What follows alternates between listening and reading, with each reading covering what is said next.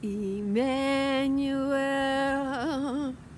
God is with us. Emmanuel, God is with us. First thing I did was go shopping. So this is a Dollartree haul. This is a rain gauge. You need to know how much water you have before you water. If you don't need to water, why water? You might actually have too much water, okay? So this is just a cheap rain gauge, and they show you how to put it together so you can read the water on it. You can hang it on the wall, put it in the ground. It's made in China. That's most things from Dollar Tree are at this time. Got myself a hat because it's hot out here. You need to protect yourself from the sun so that you don't pass out and end your gardening season short because of not taking care of yourself. Next, I picked up a few flowers because they're 25 cents. Yeah, 25-cent flower garden. Some cosmos. Cosmos can take the heat. These are from South Africa, so they can take both heat and drought. And bugs don't like to eat them. This is our prize. This is our rain gadget. I'm going to demonstrate this today. This water hose I got from the dollar store. I consider it quite a find. Highly recommended. This is not a sponsored video. You guys know the dollar store, to the best of my knowledge, is made in China or made in Canada. Let me see. Was it made in Canada or China? Y'all check it again. Any event, I got some marigolds. Marigolds can take the heat. Marigolds are from Mexico. They like water, but they can take heat and drought. Petunias, don't plant those now. Unless you live in a place where there's lots of water. You can plant those in places with lots of water. Shasta daisies, I think everybody can plant Shasta daisies whenever you feel like it.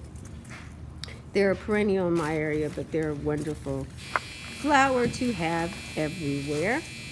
Some poppies. I'm going to plant those next year. And some snapdragons. Those will be for springtime. Spring is their season. Let's see what else we got in this bag. Just a little gadget my mom wanted, an extra little plug and everything. So you guys, that's everything made in Canada. Now, look at this, look at this, look at this. You just simply attach this hose attachment to your hose. It's designed to fit your hose. Now I'm going to tell you up front, it took me 2 or 3 times because this is a little cheap thing made in China for me to get it to fit right. And I'm going to show you that whole process. That's the first setting there. That's the soaker setting. If you want to soak something, then you just twist the little cap there. Twist it to something else. At this point, I've just got it, and I don't know what I'm doing yet. So that's the soaker setting, and I'm going, what is that? I now use the soaker setting to water my containers. It's really good for that. So I changed it again. See what we get? I'm like, what is going on with this cheap thing I got from the dollar store? And now, okay, you have to give it this time. When you get it, that's why I'm showing you this. Oh, this little break. This is a bird in my garden that is going around eating all my tomato hornworms and picking off excess caterpillars. Some caterpillars will live to be grown, but everybody's not going to make it because this little bird has learned that there is a buffet in these bushes. And so he's doing, the caterpillar population is doing what it's supposed to do with him. It's feeding the world. Now we go on here. This one says watering hose. Our new hose. You see that? But I've got it set on. Now I'm learning how to use it. That says shower. This is from the Dollar Tree. Let's see what happens. That's I had to learn how to use it. Yeah, that's shower. That's what the shower says. And I'm like, oh, okay. These little words mean something. And I paid $1 for this. Gotta keep those berries together. If you go into the big box stores and buy your watering hose, They have these cheap made in China hoses for sometimes $20. So this is pretty good. Okay, so here I am watering.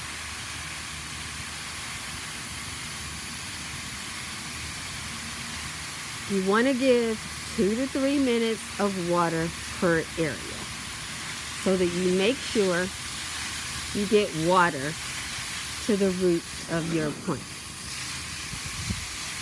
I am in Southern California, and I am doing something that every gardener that I see on YouTube says not to do. But if you don't do this in Southern California, your plants are going to suffer. I am watering my leaves. The air is extremely dry. This is a desert environment. Please don't follow rules where people have 70% humidity. So I'm going to give you another thing you need to look at when you determine how to follow some advice. If the person giving you that advice then don't water the leaves of your plants because it will cause mildew and disease. Check and see. And you see water coming out there, that means I'm good for that one. Go to the next area. Check and see what the humidity is in their area. Check and see what the humidity is in your area. If the humidity in their area says 70%, 80%, 90%, if they're getting rain every week, so their leaves are getting foliar fed and washed every week, and then you check, I'm watering my trees, the leaves. So it'll mimic some rain to keep them clean and keep down the spiders. Yeah, I'm keeping down the spider population. Not trying to discount the spiders. You see all the little bugs that are coming out when I do that? This is how you water in a desert. You must water your leaves once a week. There's no rain, guys. You're listening, people. I mean, I was guilty of it. I was very unsuccessful in gardening in my area because I was listening to people give advice on what to do in my area, and their humidity was much higher than mine. One of the things I have to do in my garden in Southern California is to create humidity in the summertime. The summertime is the driest, most arid condition of the year. So I have to create some humidity in the garden. If I can get it to 30% above what it was before, then these plants will do very well. And I do that in a variety of ways.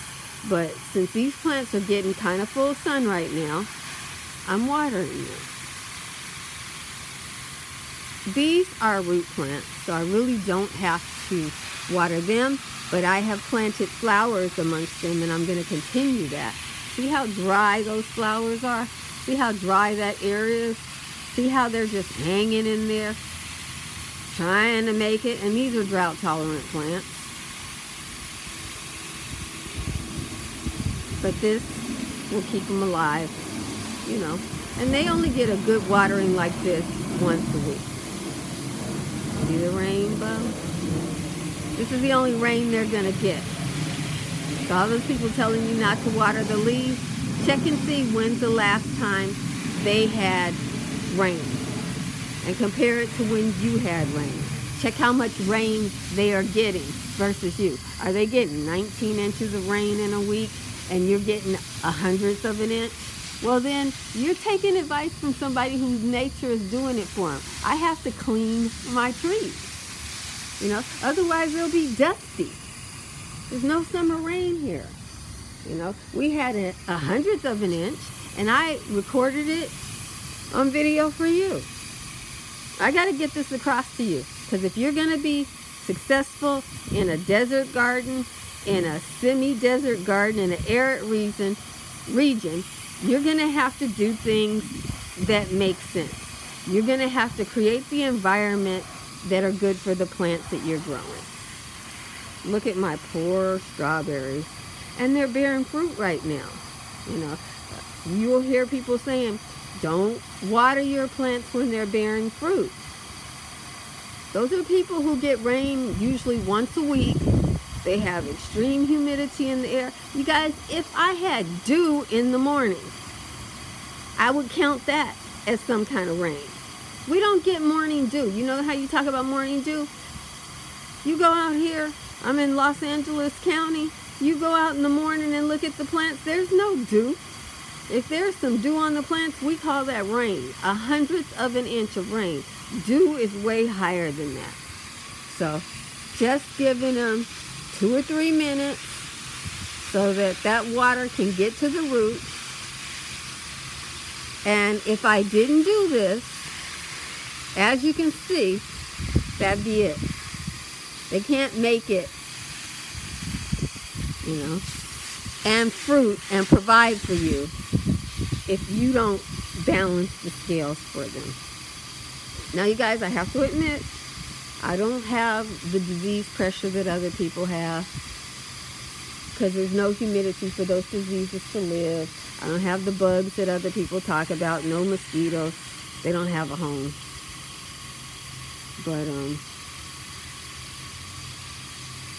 and this setting I'm using, it's a shower setting.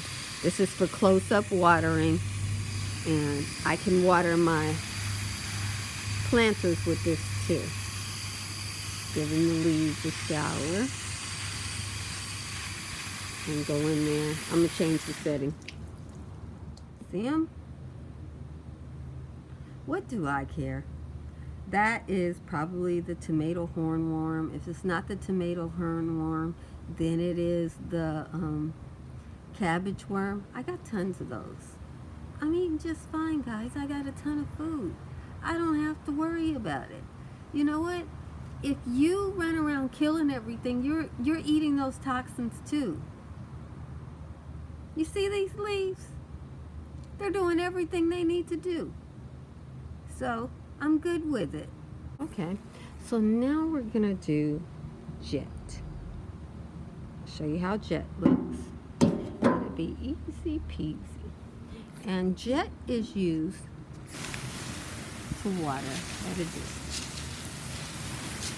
Now, I'm using the jet because the bees are over there pollinating stuff. And they actually ran me out of the air. Jesus loves you, and I love you with all the Jesus in me. Be blessed, beautiful.